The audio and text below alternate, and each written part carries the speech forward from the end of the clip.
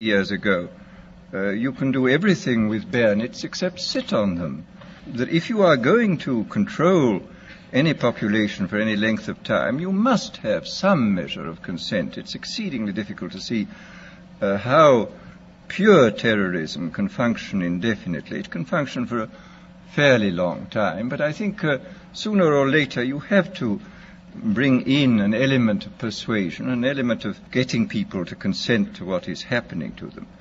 Well, it seems to me that the nature of the ultimate revolution with which we are now faced is precisely this, that we are in process of developing a whole series of techniques which will enable the controlling oligarchy, who have always existed and presumably always will exist, to get people actually to love their servitude. This is, seems to me, the ultimate in malevolent revolution, shall we say.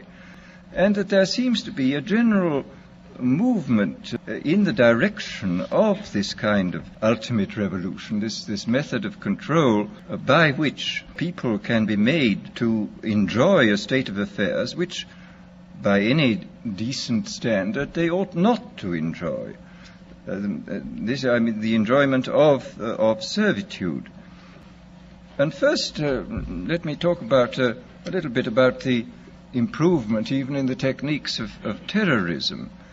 I think there have been improvements. Pavlov, after all, made some extremely profound observations, both on animals and on human beings.